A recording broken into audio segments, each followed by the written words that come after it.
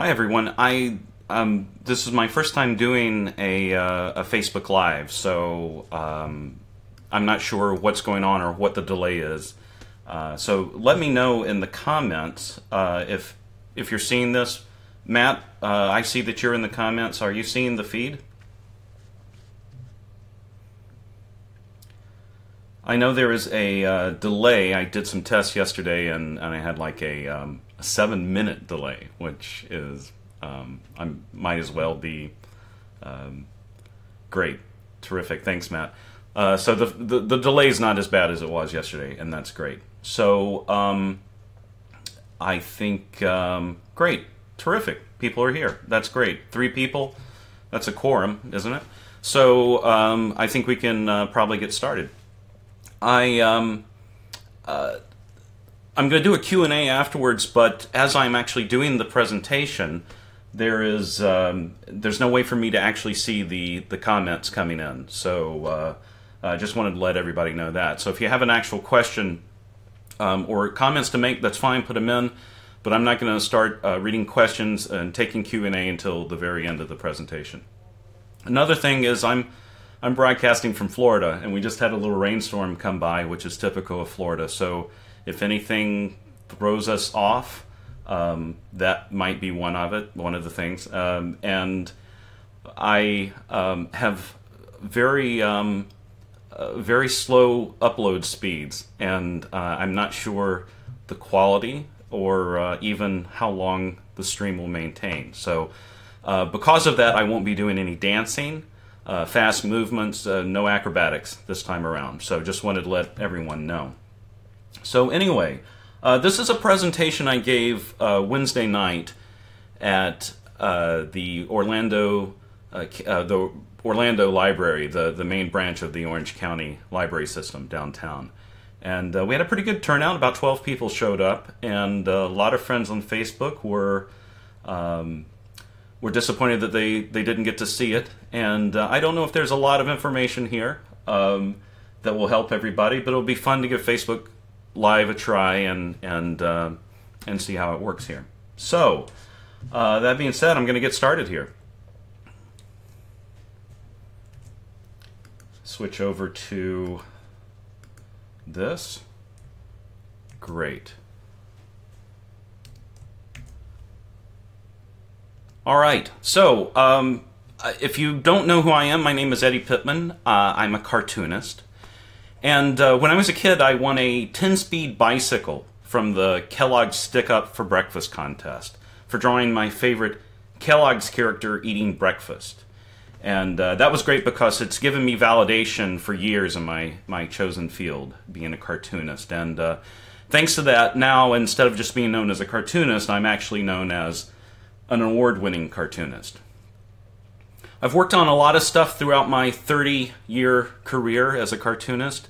The majority of it has been in animation. I've worked on feature films like Mulan, Tarzan, Lilo and Stitch, and more recently I was a writer and story artist on Disney's show Phineas and Ferb, where I also got to be the voice of Darth Vader in the Phineas and Ferb Star Wars episode, which was a dream come true, you know, living out the lifetime goal of being a Dark Lord of the Sith. I also do a graphic novel series, as many of you know, since you're on the Red's Planet page, called Red's Planet, and it's published by Amulet Books. The first book came out about 1.5 years ago, and the second book, Friends and Foes, is coming out on November 7th. So just right around the corner. So there is so much to cover on writing for graphic novels that there's no possible way in the amount of time that we have to cover all of it. And to be absolutely honest, I have no idea how other people write graphic novels. I can only tell you how I work on my graphic novels and the creative approach that I take. So that's basically the approach I'm going to give here. This is the talk, is how I go about creating stuff. And like I said, it's an overview. There are not a lot of details, but things go well here today. Maybe we can do this again sometime. So one question that I think every creator gets at some time or another is, where do you get your ideas? It's very common, whether you're a writer or an artist, where do you get your ideas? Well, I've gotten a couple of ideas right around here on Interstate 4, going from Orlando to the Tampa area when I was commuting for work. I've gotten several ideas when I was cutting grass. Some of them were pretty good. But the most of my ideas these days come from taking a shower. But those are ideas with a little I. The big ideas, the ones where an idea for a big story or a movie or a graphic novel comes, those ideas are a little more difficult to explain. Sometimes they just come in pieces. Most of the times they come in pieces. You might see an image in a magazine or a billboard or read a news article, see a movie, and something spurs an idea. And it's like most ideas, they come in incomplete fragments. They're like stray pieces of a jigsaw puzzle. And that's how the slow creative process begins. Without the age of that beautiful picture on the puzzle box, and with most of the pieces still missing, you try to make sense of this puzzle. And in the beginning, a couple of the pieces seem to fit together, and after a while, an image starts to form in your mind of what this completed picture would look like. But as most artists and writers can tell you, when all the pieces are assembled, the image is usually much different than what you envisioned. By the end of this long process, personally, I'm often skeptical of what I've ended up with, and I can't imagine that anyone would actually be interested in it. And I think that's just part of being an artist. The excitement of the idea is usually followed by self-doubt. And oftentimes those ideas kind of get put on a shelf, and it sits there and waits. So all I knew about Red's Planet when the idea first came to me was it was like Walt Kelly's Pogo, one of my favorite comics. Okay, my favorite comic strip. And that it would have quirky characters and zany antics, and it took place in space. That's all I really knew. There was no character of Red, there was no title. It was just this one simple concept. So after a while, really about 8 years or so, I filled in those puzzle pieces and started to come up with the idea, but I still had doubts about it. I had done a rough draft of a screenplay and still not sure what form I wanted to tell the story in. And one day, I was hanging out with my 7-year-old daughter at the time, Jenny, and to pass the time I decided to tell her the story of Red's Planet. And I pitched it to her as if I were pitching to a director or a story team. With the energetic hands, and those of you who know me know that that's everything I talk about, and glossing over those few little puzzle pieces that I hadn't found yet, and she listened, intently, and there was an occasional wow, and she seemed to enjoy it. And I didn't really expect that it would stick with her, though, like one of her favorite movies or books, but I was a little surprised a few days later when I heard her describing a scene from Red's Planet to her mom, and she told it with the same kind of excitement as if she had just watched it on DVD. And that's when I realized that maybe I did have an idea for a story that would be interesting to tell and would find an audience. And even if I didn't find an audience, I'd at least have an audience of one. And I think this is something really important, that when you're creating your story, you need to have an audience in mind, whether that audience is a family member, a loved one, a group of friends, or even yourself. Know who you're creating for. And I think this is a problem a lot of people get into, is they try to guess what an audience would want or what would sell to an editor. And they're creating something that doesn't have a sense of honesty. The story seems kind of manufactured, plastic, saccharine, artificial. So I developed Red's Planet over, I jumped into production immediately, and I thought the quickest way to do this would be as a graphic novel. And I could do it as a webcomic. And I did it kind of a proof of concept. I took chapter 4 of the story, which was just a big tentpole action scene where two of the main characters, Red and Goose, come together for the first time. And I thought this was a great way to tell the story and just to test it out. So I did this 22-page comic. I printed it with Kablam, a wonderful print-on-demand, low press run comic book printer, and they're here in Orlando, and they do, Barry Gregory is the owner, and they do fantastic work. I've used them several times.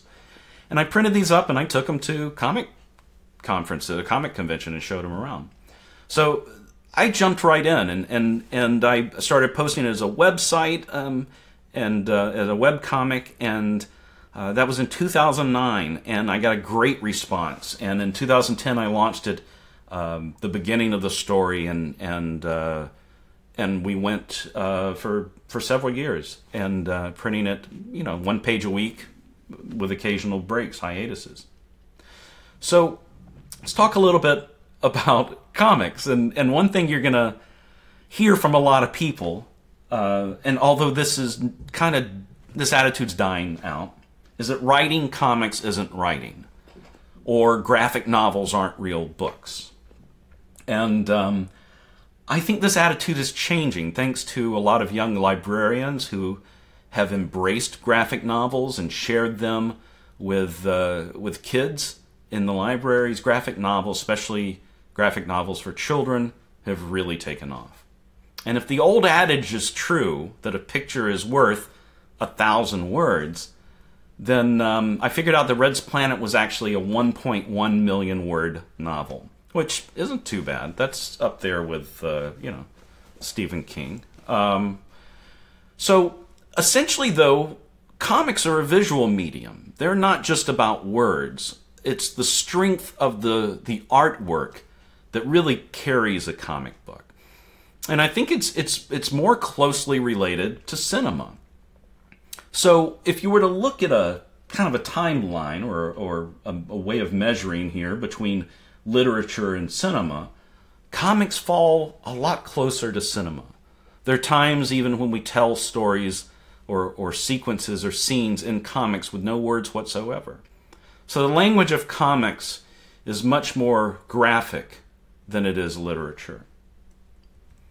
Now, being a comic writer, there's you've really got to have an understanding of several different disciplines to, I think, be a successful comic writer. You don't have to be a master of any of them, but you do need to understand filmmaking, the language of filmmaking, shot composition, staging, editing, timing. A lot of these things translate. And one reason this is important is that our current visual language is really set in film and television, and we're a visual society.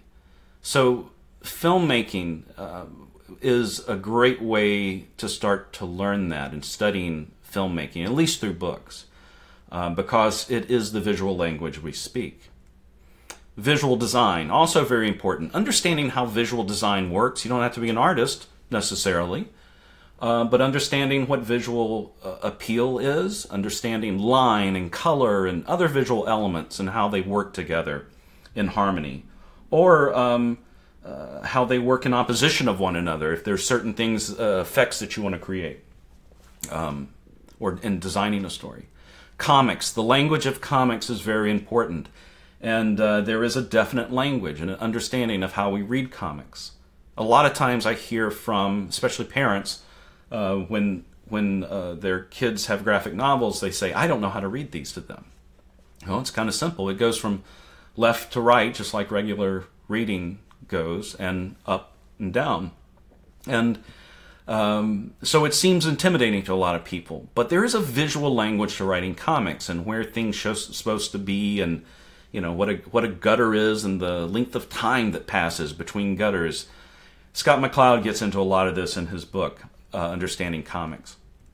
And you need to understand story, and this is really the most important part.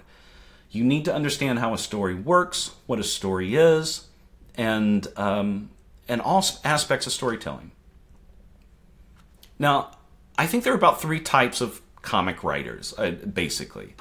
There's the auteur, who's the writer, artist, sole creator of something that does everything, controls it all. They're the collaborators, the writer and artist teams who work together closely, and when a problem arises, they solve it together. They come up with storytelling ideas and together. The visuals work with the writing. And then there's work for hire, and this is when a publishing company hires a writer, and they give them an assignment. The writer turns it in, and then it's handed off to an artist. This is how most of the traditionally, this is how most of the monthly comics are done, from like DC and Marvel and Dark Horse and Image. The writer writes a script, the artist does the art. Sometimes now, thanks to the internet, there's a conversation, but many times there's not, and part of that's because of the really fast schedule of production. So if you look at auteurs, some of the great auteurs of comics would be Art Spiegelman's Mouse, the story of his parents escaping the Holocaust and their experiences during the Holocaust, and it's told in as the Jews are mice and the Nazis are cats, and it's a very powerful work. Describing it that way sounds like a Tom and Jerry cartoon, but it's a very powerful work. Jeff Smith's Bone, a fantasy, epic fantasy story with very whimsical characters, the Bone Cousins, which are a lot like Carl Barks' telling of Scrooge McDuck, very cartoony. But then there's this rich world of fantasy, and like Tolkien. And then there's Raina Telgemeier, who wrote Smile. And Raina tells very personal stories about growing up and her relationships with her sister, and the time that she injured her teeth in Smile, and not only the physical consequences of that, but the emotional consequences of fitting in with this obvious barrier that she had now in the social world. So these are what auteurs do, and I found it very interesting after I looked at it that 2 of these auteurs were very personal stories, and about something that happened in their life or in their parents' life. And I realized that a lot of auteurs do that. This is where personal stories come from. Then there are the collaborators, teams like Alan Moore and Dave Gibbons with The Watchmen, Wendy Pini and Richard Pini with ElfQuest, Stan Lee and Jack Kirby with the Fantastic Four, the Avengers, and the Hulk, and all these great Marvel characters and titles. Now, Jack Kirby was a work for hire, technically, but I think the relationship that he had with Stan Lee qualifies it to be a collaboration. The unique relationship of how Marvel worked at that time created the atmosphere of collaboration that I'm talking about. Now, out of these 3 different groups of writers, or 3 different kinds of writers, the one that I think has the most strength, or at least appeals to me, is the auteur, or the sole creator. And a lot of that is because I enjoy controlling all aspects. Even though I'm not always happy with what I do, I like to be able to put forth my vision. So, what is story? This is a question that I think is important. We don't always think about what story really is. And it took me a long time to realize this, and it's kind of embarrassing because I always feel like when I say this, everybody, it's a big duh moment from everybody else. But I came to this very late in life. I'm a slow learner. Story is character. And that was a revelation for me when I realized that. When we create story, we create characters. You can't create characters without story. And you can't create story without characters. They're intertwined. It's a simple concept. There's a funny argument that happens within writing groups about what's more important, character or plot. And it's really a ridiculous argument because you can't have one without the other. They are intertwined. And I think this is something we innately know. And I know children know that. When they do a drawing, they bring you a drawing and show you, look what I drew. It's not just a character or a person. There's a whole backstory to this person. You know, this is what they had for breakfast. This is what they like to wear, and their favorite, their friend's name is this, and they love to. They really want to find the Grail, which is the cup that they like to drink milk out of. Whatever it may be, I don't know what it is, but there's a story behind it. They know that the character they're drawing, as they're drawing it, there's a story going on in their head. When I was a kid, I was taught that stories had a beginning, a middle, and an end. And I look back now and I realize, well, yeah, but a lot of things have a beginning, a middle, and an end. A loaf of banana bread has a beginning, a middle, and an end. But a story is more than that. A story is exposition, conflict, and resolution in its simplest form. And those things actually exist in character as well. When we talk about exposition, the character has a backstory. Most of it the reader will never know about. But there's something that the baggage that this character brings into the story that makes them who they are. It's their exposition. Conflict is what they're going through, whether it's a physical conflict of trying to achieve a goal, or an inner conflict of feelings or emotions or rejection. And then there's the resolution of how they bring their story together, how they bring themselves, the character, to resolving their conflicts. And as artists, we try to find ways to incorporate some of these things in the design, exposition, and conflict of the character. How do we incorporate that into the way the character looks, so that when you see the character immediately, you know this isn't a very happy character. This is a character that doesn't have a lot of confidence, or this is a character that's really proud.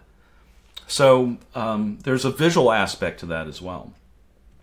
So story equals conflict. That's the main thing. Conflict is the most important part of a story.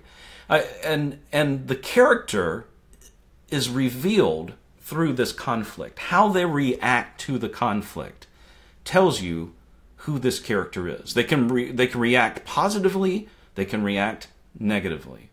But it's them reacting to it that tells us who their character really is, what their character really is.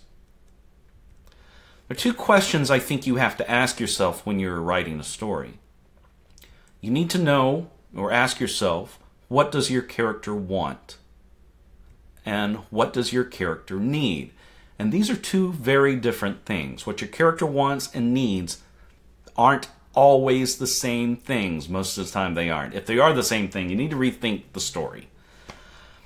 In the movie The Incredibles, Bob Parr, Mr. Incredible, wants to relive the glory days. He wants to be super again. He even leaves his family to go fight crime at night just to feel good about himself again, right? Try to relive those glory days. But what he needs is his family. And he comes to understand that throughout the movie The Incredibles. And in the end, he gets both. Indiana Jones wants fortune and glory. He wants the Ark of the Covenant. He wants the Shankara stones. He wants the Grail. But what he needs is he needs to save Marion. He needs to rescue the village children. He needs the love and respect of his father. And Indy always chooses the right thing in the end. He lets go of fortune and glory and makes the right decision. So these are questions that are really important that we need to know about our own character, what their needs are and what their wants are.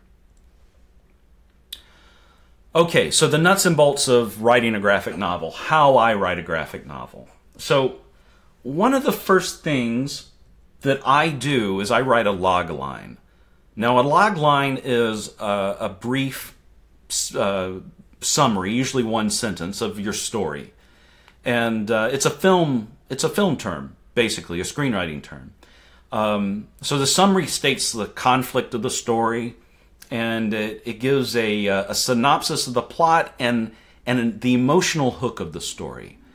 And it's one sentence. It's a way of pitching a story to someone who you just met. Hey, here's what my story is. But I think it's good for us to understand where our story is going so that when we're writing, we can put it up on our computer screen, on a Post-it note in front of us, and we know, hey, don't get off track. This is where my story's going.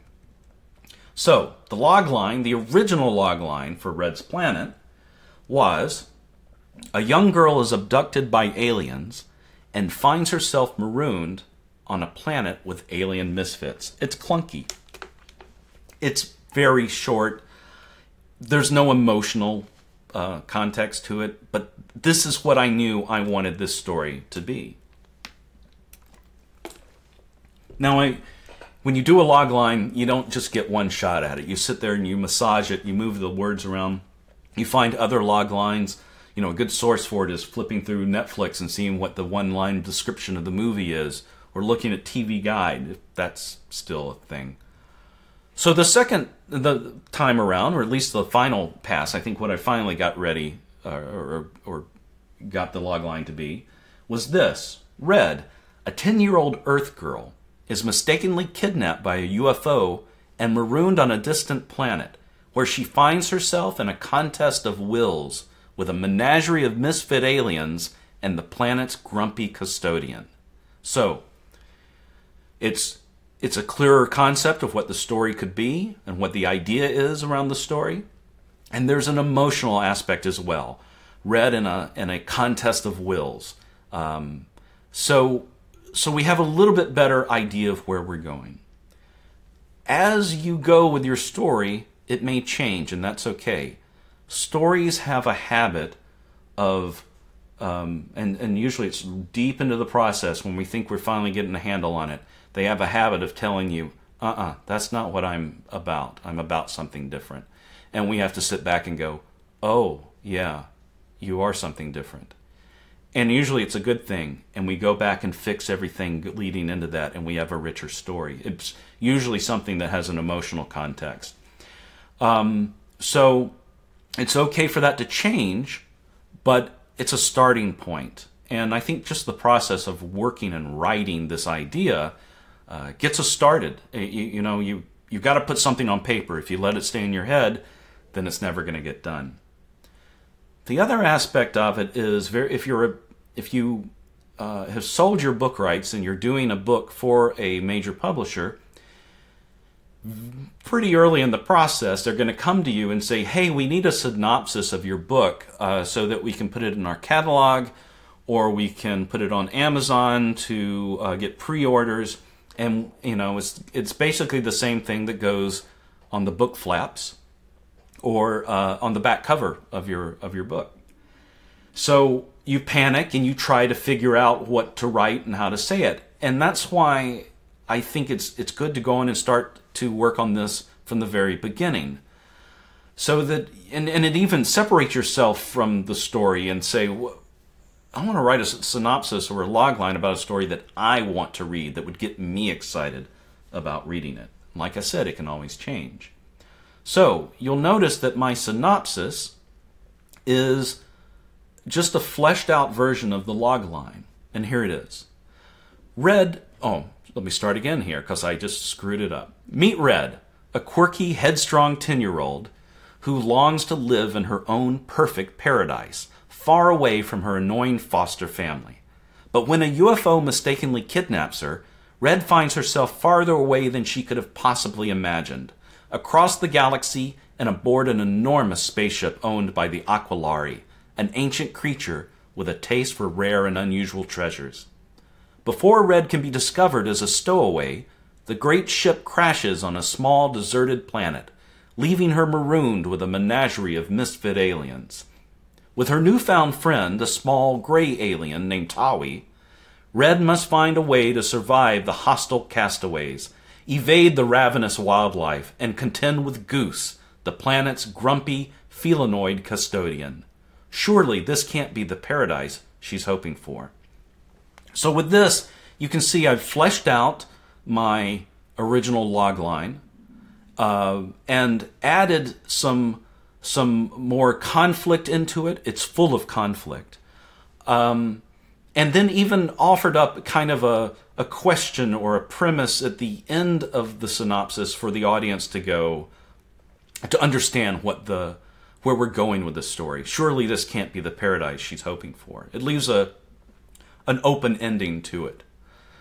If you want to take a look at this is up on Amazon. And, I learned how to write it by looking at synopses of other books and movies that I loved. And it's a great way to learn. Look and see what masters have done. So, my process at this point, if it's a book that I am just starting, I have to explore my characters visually. What would they look like? And this helps, and I'm doing this simultaneously with the writing. I'm writing the character, and I'm trying to see what this character would look like within that context. So I went all over the place with Red visually. And these are very early drawings from 2007, 2008. I ended up with this one. I really liked this one, but it was quickly vetoed by my daughter Jenny because Red was not smiling. I could have spent a little time and added a smile, but I decided to move on. What I did start to come up with at this point was Red is missing a shoe. It's kind of an odd little thing. You see a kid running around with no shoe. Why is she? It leaves a question in your mind. Why doesn't she have a shoe? From a visual perspective or storytelling perspective, here's a kid who has something that's missing something. And from a storytelling perspective, here's a... have you ever been driving down the road and you look out on the side of the road and there's always like one shoe out on the side of the road? It's never two. It's always just one shoe. And obviously that's got to be because there's some faulty alien technology that when they beam people aboard their ships, one of the shoes is left behind. So I moved on from this one. And I did this one right here, which I liked. I really liked this version. But this character is quiet, reserved. She kind of reminds me of like a Miyazaki character. But ultimately, this isn't the character of my story. So I moved on once again. And then I did this one. And I really liked this one. And I think, looking back, the reason I liked it is it didn't look like my style of drawing. It looked like something that... It reminded me of some of the visual development I'd seen of a Pixar movie, just not as well drawn. So I kind of liked that. And this was a direction I started pushing in. And... I developed her, cleaned her up a little bit. This became Red, and eventually, as my style settled into her, this is Red. And you kind of see the character here. This is a kid who's she's got a certain confidence in her. She's not shy. She's ready to go, and she's missing that shoe. There's something missing about this kid. So the next character I had to create was the caretaker of the planet, Goose. And originally Goose was imagined as a giant canine. And I love this idea that man's best friend meets a lonely little girl looking for family, and he doesn't want to have anything to do with her. But ultimately, here's another one. This one I really, really love. Ultimately, the story needed a character that was more anthropomorphic. And I had the idea that maybe Goose was a feline or a felinoid alien whose glory days were over, and his hair, his mane had started falling out. But then it's trying to discover what his character was. I knew he needed to be grumpy. All right, that was I knew that he had to be an antagonist of sorts, but he also had to be likable and fun. And the audience did, even though they're being resisted, they're trying to resist liking him. They do kind of like him.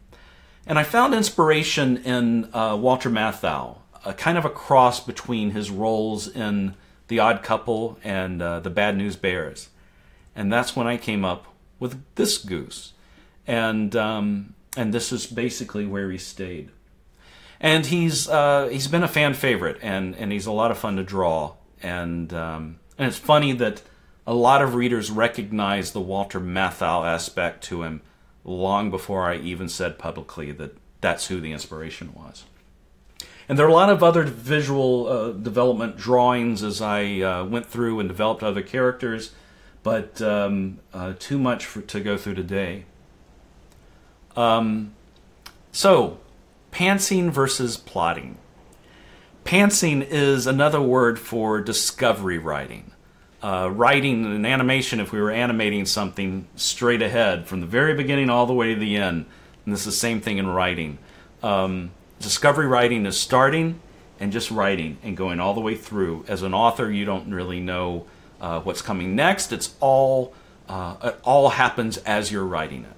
And of course, outlining or plotting is outlining, and that's creating the story and knowing where your climax will be and what happens in the resolution, and finding all those elements before you start to fill it in with the individual scenes and the story. Now, discovery writing's great for novels because a novel can go on for 1,000 pages, and it can meander for hundreds of pages. And a reader would still be satisfied at the end and think they just read a really great book.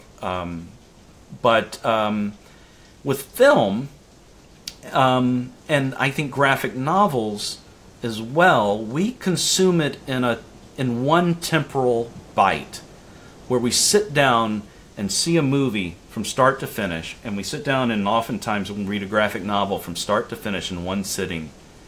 And it seems much more finite. It's not something we carry around with us for a week and trying to steal time to read a little bit more. And there's an economic consideration as well. With film, the shorter a movie is, the more showings a theater can have of the movie.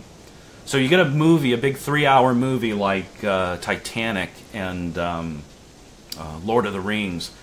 Those are the exceptions of the rule that those films become blockbusters, because a Disney animated film at 80 minutes can be shown more times during the day than Lord of the Rings. Of course, not as many people will go see it at night, but you can make more money with a 90-minute movie than you can with a 3-hour movie. So there's an economic consideration. And like film, there's an economic side to the size of a published book. The more pages that you have in a book, the more expensive. And even more so if it's full color. Graphic novels are printed on nicer stock and more expensive paper stock than a novel is. So because of this, and the production time alone, it takes so long for me to do a 192-page book. So because of this, there's some degree of plotting that happens. It's imperative, really, that you have to know where you're going with this book and where the climax is going to be, because your audience needs to be satisfied too. An audience really knows in a film where these certain things are supposed to hit. 10 minutes into the film, if they haven't seen some kind of inciting incident, they're getting a little antsy. They don't know where this movie's going. That first plot point needs to hit at a certain time, or the audience really is wondering what's happening. So we've kind of conditioned with the language of film how we experience short or movies and graphic novels. So it's really important that we think about plotting. Now, the process that I take is I like to use index cards to start my my storytelling. And it's, I think, a great way to start because it's, with a Sharpie and index cards, it doesn't seem as what word am I looking for? Final as typing it onto Word and seeing, you know, the beautiful typefaces and everything, and that just looks so nice and finished. And you're a little more afraid to make mistakes at that point. Writing on cards and tearing them up and throwing them away and moving ideas around is a great way to start your story. This actually is not from my my book. It's actually a storyboard from when I was working on Phineas and Ferb. And there's an element here that that's also really important, and that's the use of color cards. Those of you who know the Disney show Phineas and Ferb know that we had 3 storylines going in every show, and those storylines had to come together at the end. There's Phineas and Ferb building something amazing in their backyard. There's their sister Candace trying to bust them because Mom needs to know what they're doing because Mom's not going to like it. And then there's their pet platypus, Perry, who does nothing until the boys turn their back, and then Perry becomes a secret agent who goes and fights his nemesis, Dr. Doofenshmirtz, who is busy creating an innator that's going to cause some kind of havoc in the tri-state area. And at the end of the story, all these things come together, and somehow Dr. Doofenshmirtz's innator wipes out what Phineas and Ferb has been doing, and Candace gets there just in time, and her mom sees nothing. How do you track a story like that? Well, visually, when we're pitching the story to Dan and Swampy in the first week, we're pitching on note cards, and we use the colors of the note cards so they can easily see, and we can easily see, where those different storylines are going. So blue may be Phineas and Ferb in this one, red may be Candace, and green may be Perry. I don't remember exactly what it was. So using color cards sometimes is fun too. I often use different color cards to track subplots in my story. The subplot, the story of Gene and Stu and Del is a subplot of Red's Planet, and tracking and making sure that I'm fulfilling that story, that I've set something up in the beginning, I want it to pay off at the end. I want you to not feel like, hey, what happened to these guys? So that's a great way to track it. If you're using index cards, here's some things to think about. Keep it short. Use as few words as possible on the cards, okay? And write big using a Sharpie, right? You can't write that much when you're using a Sharpie. Keep the cards general. Keep it just, you know, very simple ideas on there. Don't get very detailed. Just let it represent a story point, a scene, or a sequence. You don't have to have a card for every little thing or dialogue. And keep it to less than 50 cards. You can probably do it in fewer than that, but less than 50 cards. Most movies can be told in 50 cards or less. And like I said, write big so you can see them from a distance. And then you put them on the floor. You move them around. You don't have to have a cork board. And then when you're ready to go, you stack them up in order. You take them with you. You go to Barnes & Noble or Starbucks to work. You always have those note cards. When you get the story to a point where it's kind of working, then maybe you can find a more permanent place to put it, and then there's the time to put it into a writing program. Now, I like to use the program Scrivener, and one of the things I like about Scrivener is there are all your files for the project are kept in one package file. So we open up a Scrivener file, and it's got all the pages from your books, the story pages. It's got a folder in there where you can have character descriptions, settings, research, notes. You can put images in there. You can put web links and maps and whatever you want to have. And they have some great templates for doing scripts, whether it's a comic script or a play or a screenplay. So it's a great program, and it also has a corkboard function where you can have cards just like you did, on paper and pencil, analog. And you can type your cards into there and start to have your story, and then you're allowed to go and start to flesh those cards out within the program. I really enjoy it. It's one of the better programs, and it's relatively inexpensive. So the way I work, comic scripts are interesting because there's no real set format for a comic script, not like a TV teleplay or a screenplay. So if you're working for a publisher, they're going to have a very specific format they want you to write in to send in a sample or to do a script for them. But if you're writing your own book, you can make the script up any way you want to. The only person who may be reading it will be your editor. And as long as it's clear to them what you're writing, it should be fine. My scripts tend to look like screenplays. As a matter of fact, when I do my first pass at a Red's Planet book, I don't even think about the pages. I write it as a screenplay. And it's only the second or third pass that I start to format it into pages of a actual graphic novel and think about where these, what panels and what dialogue is going to be where. So this is just a very conventional format with the page very specific. Page 1 there at the top, and the resolution probably isn't good enough for you to see that. Titles, captions, dialogue, sound effects all go in the character function so that they all appear there in the center with the dialogue or the caption underneath it.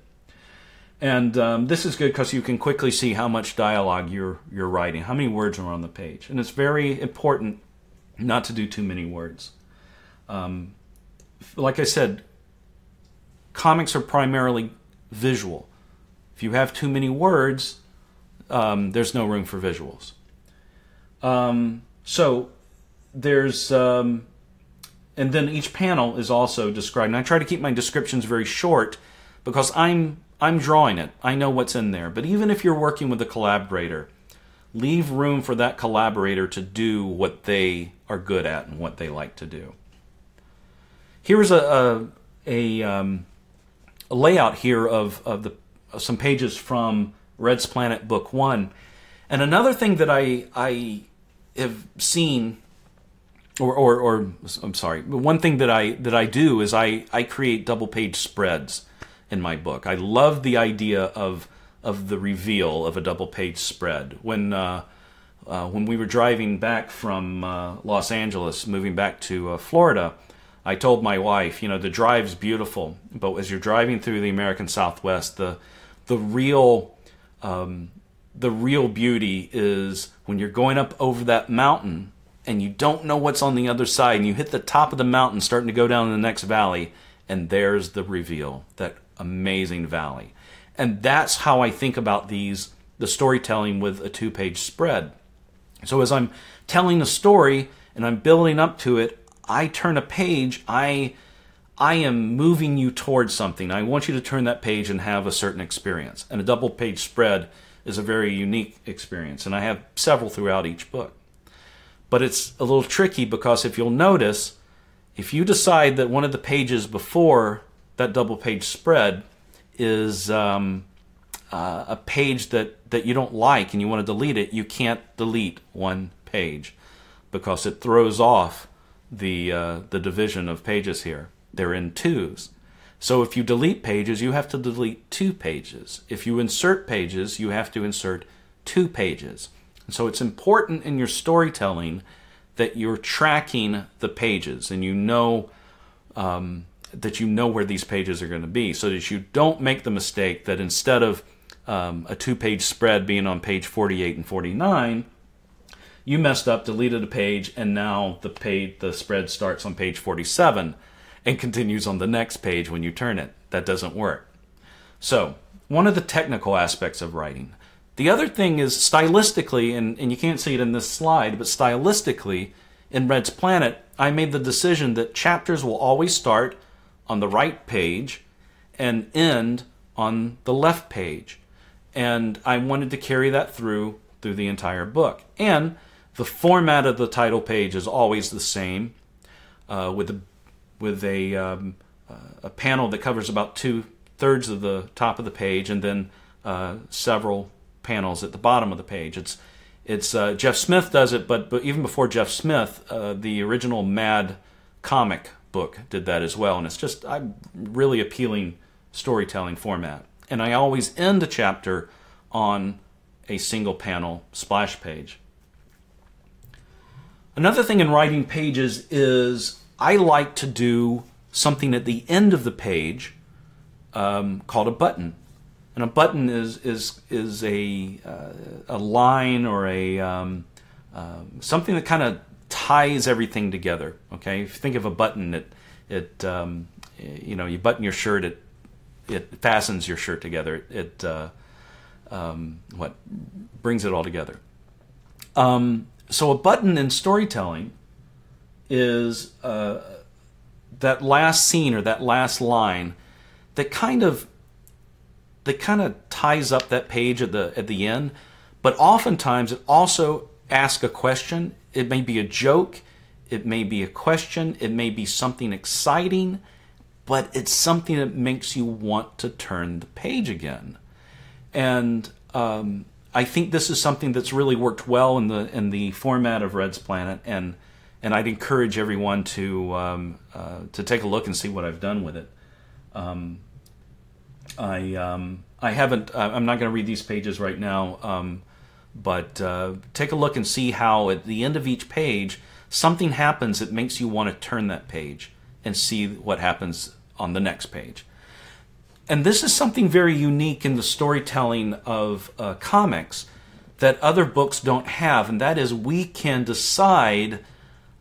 We know exactly where our pages are going to be and what's going to be on the page that follows it. J.K. Rowling can write a Harry Potter book and write about a big reveal of Hogwarts Castle, but she doesn't know if that reveal is going to be on the same page or when you turn the page, because her typewritten manuscript is very different than the typeset book, and the hardback's probably different than the paperback. So we're in a unique situation here where we can control what the reader sees and when they see it. So it's something to play with and enjoy storytelling with that. Okay, so we're getting toward the end of the talk here. I want to give you some don'ts, because don'ts are important. I always give my kids the don'ts first. When you're writing, don't write long descriptions. Don't get too caught up in your settings and what's on the table or what they're wearing. Doesn't really matter. It's visual, and just describe the most important things. Don't write long dialogue. One of the things I learned in working on Phineas and Ferb was Swampy Marsh constantly telling me, cut it. You don't have that much time in television, and you don't have that much room in a graphic novel. You don't need all the adverbs. You don't need to repeat the same thing multiple times in different ways. Cut it. Get to the story. Move it along. And also, don't be afraid to cut your favorite lines because they just aren't fitting in to the story you're telling. It's taking everyone in a different direction. And don't overload with panels. Don't put too many panels on a page, and don't put too much stuff in the panel for the artist to draw. A page can 9 panels max on a page. Go look at Dave Gibbons' work on Watchmen. Watchmen is a beautiful example of a 9-panel page. There's a reason he did a 9-panel page, though, because 9 panels kind of ticks off like a clock. Tick, tick, tick. You just read them. They're all the same. They go very quickly in the same order. Visually, you look at it, and it's just like a metronome. Why? Because the whole story is about moving toward an event in time. There's a clock ticking throughout the entire story. 9-panel page. Anything more than that, and it's just too much to see. And you're not going to be able to see the artwork, and the dialogue's going to hide most of it. So don't overload with panels. And here's some do's. Do end a page on a button or a question, something that makes a cliffhanger, if you will, to turn the page. Think about the reveal. When they turn the page, what is your audience your reader going to be reading? And keep your story moving. Don't get off on tangents or things that really aren't important to bringing the theme of your story together. Keep it moving in the right direction. So here's some resources. I don't like to overload resources. There's so many books and resources that have helped me through the years, but I just want to give 2 resources in 2 different categories. Understanding Comics. If you're new to comics, or even if you're not, Scott McCloud's Understanding Comics is a great book to understand how comics work, why they work, what happens to us when we read it. It's an amazing work. I read it when it first came out, and it's some heavy stuff too. Scott is a brilliant guy. He'll make your head explode if you're talking to him because he's just on a different level. And Making Comics is a great book as well. When I got Making Comics, I was already a professional artist, so but I see the value in it, and I always get excited with really good how-to books. He covers a lot of great stuff, and most of it's all still relevant now because he talks about digital work as well. And with screenwriting, the book that I started with, and what most people started with back in the 1970s, was Screenplay by the late Sid Field, and it was the first real book on screenwriting that was available, to the masses. And screenwriting books are funny. Everybody has an opinion about them, and they oftentimes don't like this book or don't like that book, and I get it. That's okay. But there's still some valuable stuff to learn from Sid Field. I think there's a danger always in whatever you read about writing or art that you may fall into a trap of formula. But you got to start somewhere. Every artist that starts needs to start by learning simple geometric shapes. Sid Field is the geometric shapes of screenwriting. And Robert McKee's Story, another divisive personality and individual. I love Robert McKee's Story because it isn't a formula. He's teaching the principles behind story, and he brings them from sources, from Plato's writings on drama to other historical works on fiction and drama, and he brings them all together into a very thick, heavy read. It takes several times for me because I'm not that smart. I'm usually the dumbest guy in the room. It takes a long time for me to understand what he's saying, but it is a really good book, and it's a great book for when you're done with your story and you go, what? It doesn't seem to be working. Why isn't it working? Then you go read that book and you go, oh, well, maybe this is what's not working. So, some final words. You want to write a graphic novel? That's great. You want to draw a graphic novel? Fantastic. Do it now. If you put it off a day, then you'll put it off forever. If you say, I'll start next week never comes. There's never been a better time to create your own stories. The internet is essentially a free platform. You can show your work, you can publish your work, and if it's good, you grow an audience. Even things that aren't good get an audience on the internet. Now, you may not make a living at it, but honestly, even the people who are published by big New York publishers don't make a living at it all the time. As a matter of fact, there's probably more who don't than do. But if you don't try, and it's something that you've always wanted to do, and you don't try it, you'll never know if you can do it. So I'd encourage everyone to give it a try, and don't put it off. Do it. Jump right in with both feet. So that's really all I have here. Let me see if I can come right back to the camera. And I don't know if we're still here. Are we here? There we go. Jenny Manning, where did you get your visual inspiration for Tawi's design? Well, it's very interesting. Tawi is actually a character I created when I was 10 years old. And he was originally a fly. I had a cousin who was a couple of years older than I was, and he would antagonize me all the time. And there was one day when he said that he had an invisible fly named Tawi, and that I couldn't see Tawi. And he'd say, "There he is over there on the wall." And I'd go, I see him." And he would go, he's not there anymore. He's over there on the TV. "I see him. And so this happened all summer long. And so what I decided to do was draw a picture of what I thought Tawi looked like. And I drew him on a piece of paper, and I cut him out, and then I flipped him over and drew the backside of him as well, because, you know, that's what you do. And I put him in a cigar box and closed it, and I said, "I have Tawi in the cigar box. Let me see him." And I said, "Mm-mm." So that's how Tawi started, and he was actually a comic character of mine all through high school and into college. So for some reason, when I started doing Red's Planet, I kind of felt like, and Tawi kind of morphed from being a fly early on to being, I never knew what Tawi was, and I realized, hey, this would be a perfect little friendly gray alien, and so I put Tawi in there. But the design was originally based, it just looked like an old cartoon character, even had the white gloves back then. Matt Baker, how did you get experience with sequential art? For those looking to make comics of our own, where should we start?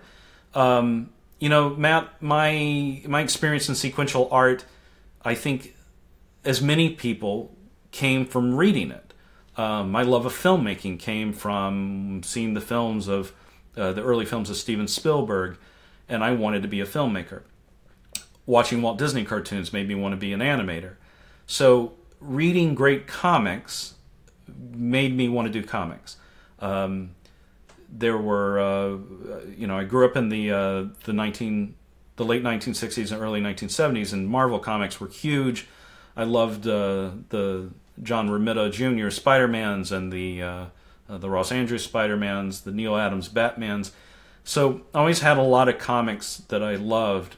And in the 1980s, I discovered Will Eisner, which really made me see how you could push the storytelling. Plus, in the 1980s, the big self-publishing era started.